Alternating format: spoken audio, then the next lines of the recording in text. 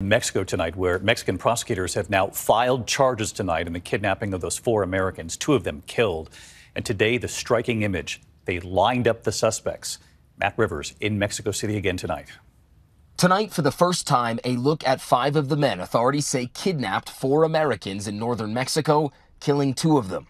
Each allegedly members of the Gulf Cartel. They were captured not by authorities, but apparently by the cartel itself. Thursday morning, next to this pickup truck, on the windshield, a note purportedly from cartel leadership. "We have decided to deliver those involved and directly responsible," it reads, referring to the kidnapping.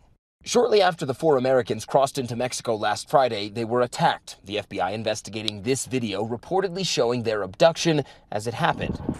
Driven around for days, they ended up here. ABC News obtaining this video of the crime scene where the Americans were eventually found. Bloodstains still on the floor.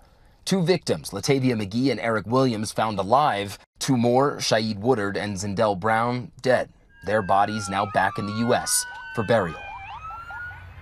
And David, all 5 of those suspects now officially charged with aggravated kidnapping and homicide. David? All right, Matt Rivers in Mexico City. Matt, thank you.